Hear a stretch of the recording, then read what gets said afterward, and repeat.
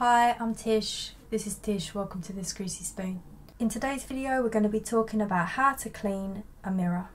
I feel I should do a disclaimer now and say that if you have a really large mirror, like bigger than yourself with your arms stretched right out, you're going to need a different process of cleaning that mirror. You might need to have a ladder or a stack of bricks or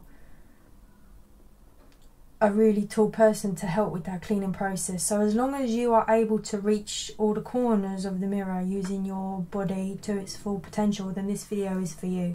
First things first, you're going to need the mirror that you want to clean. The next thing you're going to need, thing number 2,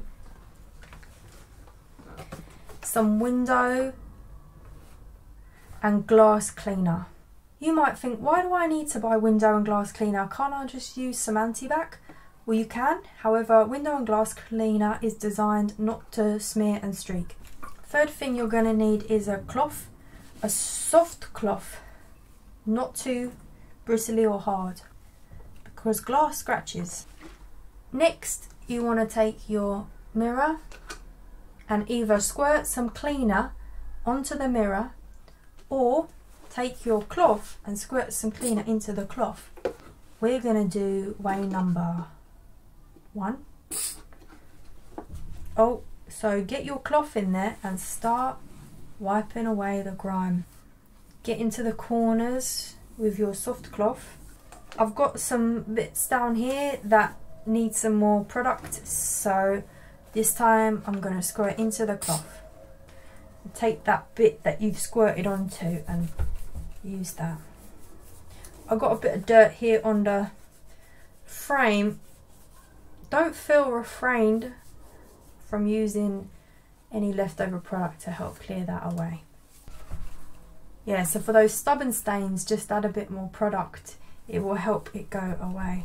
Any stain that's really stubborn, perhaps have a better look at it and think, did I do something? Is that really a stain, or have I broken the mirror? Have I scratched it up in some way? Unfortunately, then the only way to clear that is to get a new mirror. Once you've been cleaning it with the cloth and everything, then be careful not to put your hands on it so that you keep the mirror nice and clean. And there you have it, a cleaned mirror. You might think that's great, Tish, but I want to use a product that is not that weird colour green and is more organic and hopefully environmentally friendly. Well, I will post more videos in the future using perhaps more traditional methods, alternative cleaning techniques that use perhaps more everyday organic natural products that are more friendly to aquatic and marine life. This was one way of doing it, and we've got a clean mirror to show for it. Thank you so much for joining me for this video today. It's bye from me, Tish. Bye. Bye. Bye. Last thing. Now your mirror is beautiful and clean, you can easily apply those things that you want to apply using a mirror with. Such as makeup.